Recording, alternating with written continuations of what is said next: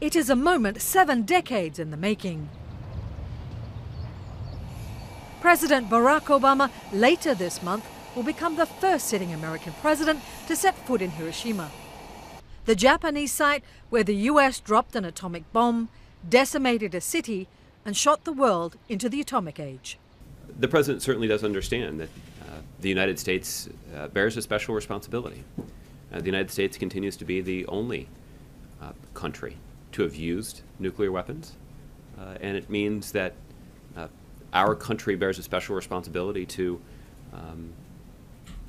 lead the world in an effort to eliminate them.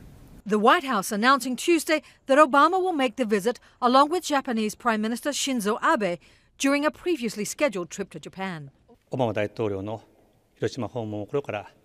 We offer our heartfelt welcome to President Obama's decision to visit Hiroshima. Many people of the city regretfully fell victim to the atomic bomb that was dropped 70 years ago. I wish for this visit to be an opportunity for Japan and the U.S. to remember all the victims together.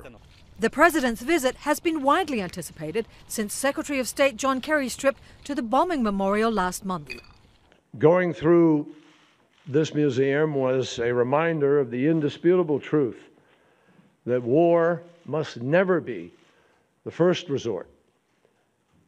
If it must be the last resort because of the utter failure of all diplomacy and of all other choices.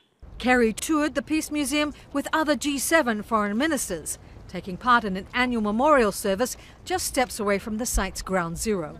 The US attack on Hiroshima, August 6, 1945, in the final days of World War II, killed 140,000 people. While it scarred a generation of Japanese, many Americans believe the bombing, along with another on the city of Nagasaki, hastened the end of the war. Those diverging views made a visit from a sitting US president a delicate and arguably political risky move.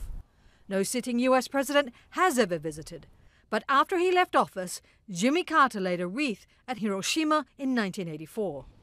The White House has already ruled out the possibility that Obama will apologize for the bombing. Tracy Brown, Associated Press.